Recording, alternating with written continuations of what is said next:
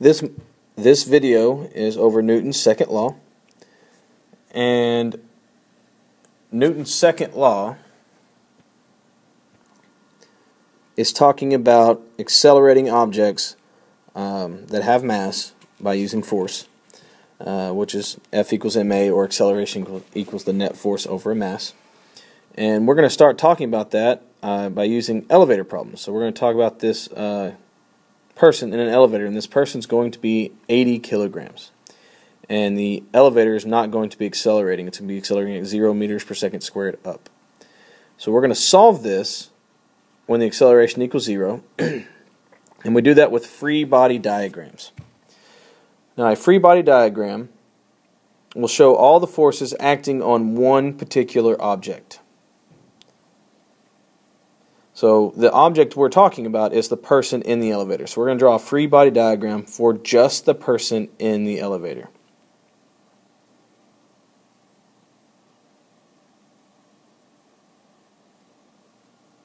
So there's our 80 kilogram object, and he has weight, and then he's being pushed up on by the surface, or the bottom of the elevator, with a normal force. And the weight is mass times gravity, which is his mass, 80 kilograms,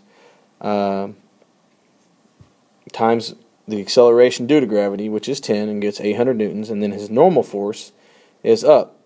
Now, since we know that the acceleration is 0, that should tell us that the net force is 0. And we should be able to double check that, because the acceleration is 0, the net force is 0. Fn minus Fg should equal 0, and therefore Fn should equal Fg. And so the Fn equals 800 newtons. And that makes it very nice. Anytime an object is at rest, the particular net force is 0, and you should be able to double check it by doing ma equals Fn minus Fg and go through the process and double check it. It all works out very nice. But now we're going to do one where the elevator is accelerating upwards at 5 meters per second squared.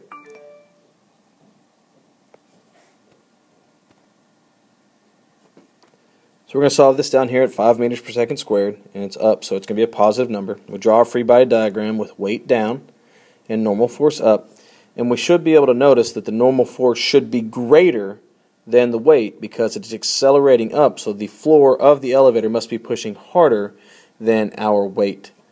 And that's be something we should be able to tell by what is going on in the situation. The net force should be up. The net force should be greater up because we know he has weight and it's acting down.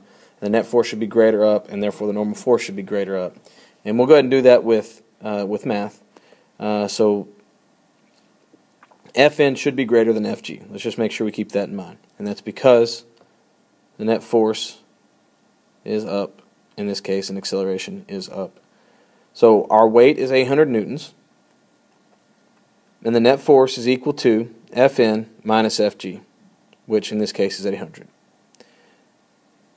So net force also equals mass times acceleration. So we make sure since they both equal net force, we can set both equations equal to each other.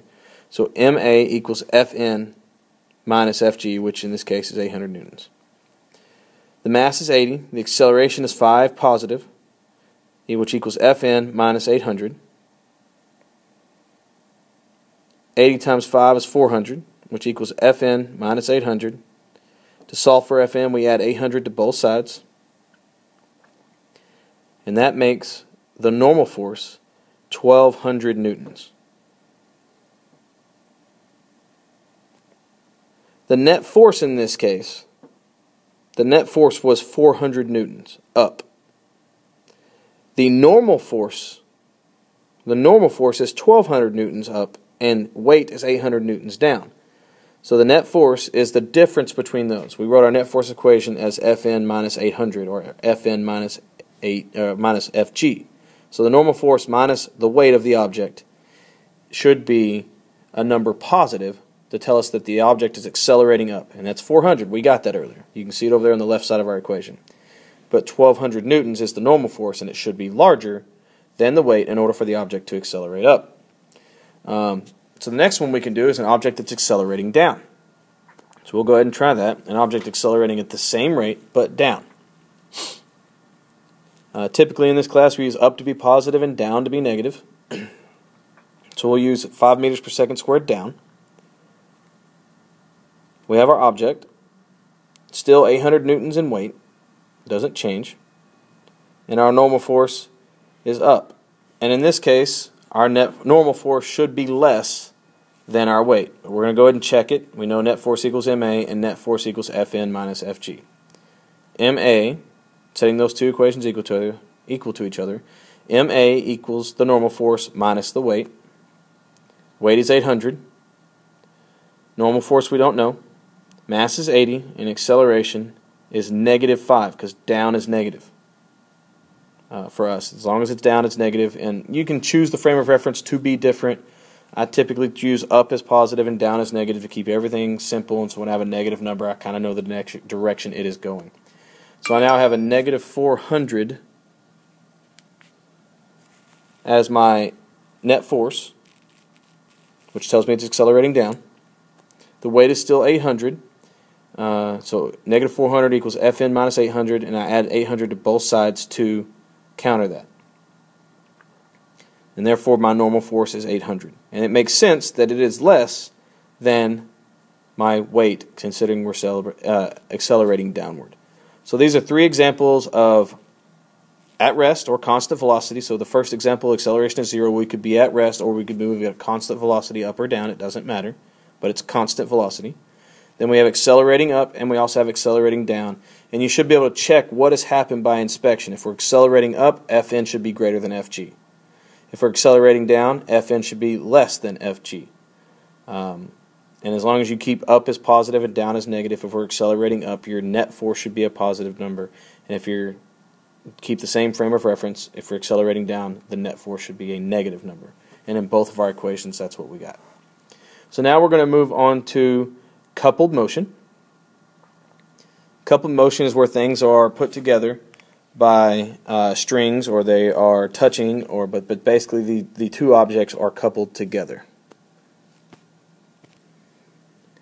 So what I have here is my best attempt at a 3-dimensional table, and I'm going to have a mass sitting on top of it. We'll call mass 1, and it's going to be attached to a rope.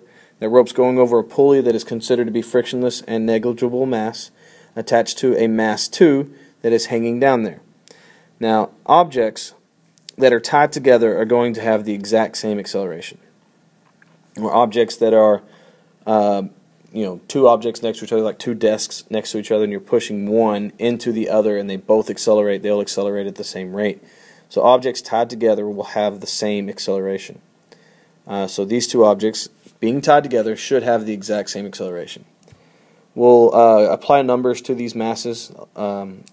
Mass 1 will be 1 kilogram, mass 2 will be 2 kilograms, and the acceleration is going to be down because the larger mass will control this situation.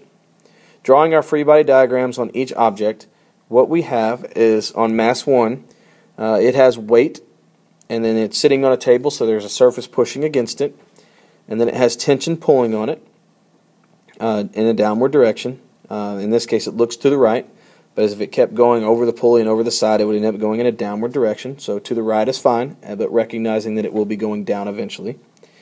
Mass 2 has a weight, and then mass 2 also has a tension up, which we'll call in a positive direction. At that point, we go ahead and recognize that Fg here for this one is M2G, and Fg up there should be M1G. And we're going to show you 2 ways to do this. This will be the hard way, and then we'll finish the hard way, and then I'll show you the easy way. Now the hard way is writing equations, and we'll do it for M1. M1 has the normal force equals the weight of the object. And how we know that is that the object isn't moving up and it's not moving down. It's sitting on that table. If there wasn't a tension pulling on it, the object would sit at rest. So the 2 objects are countering each other and therefore in equal and opposite directions and equal each other. So we have all of our net force is in the x direction based on the picture, and it's going to be the mass 1 times the acceleration, and then the net force in the x direction will also equal the tension. For our second mass, it's hanging in a vertical direction. So mass 2 times acceleration, so MA, and then we'll also have tension minus weight. and that is net force equals that. We also have the ability to set those equations equal to each other, which we always do, since they both equal net force. For the green lettering here, we have M1A is going to equal tension by setting the two net forces in the x direction equal to each other. And then for M2 in the blue lettering, we have net force is M2A, and we also have net force is tension minus weight, and so M2A equals tension minus weight. Now, when we look at this, we should notice that acceleration is down. So, because you can see the M2 is going to pull the object off the table eventually, the acceleration is rotating all in the same direction around that pulley down. Rotating is probably not what I'm looking for, but it's going to accelerate down. So therefore, that makes this a negative tension for mass 1, because as that tension continues to go around, it's going to be in a negative direction. If we look at this, look at our picture over on the left, the M2 mass going down is a negative direction, and the tension is up in a positive direction. And for the M1 mass, that should be a negative because it's going to rotate all the way down to that negative direction. Now we need to combine these equations. This is the hard way of doing it, so just bear with me. M1A plus M2A is going to equal negative tension plus positive tension minus weight. And it's nice when math works out. A negative tension plus a positive tension should cancel those two things. And so we have M1 plus M2 times A. I've pulled an A out because they are common, so I've factored out an A there. And that is going to equal Fg, which this Fg is for the second mass. That second mass is going to pull it down, so that Fg is M2g, which we got from our picture over there on the left. And all the blue lettering up there. So M1 plus M2A equals M2g.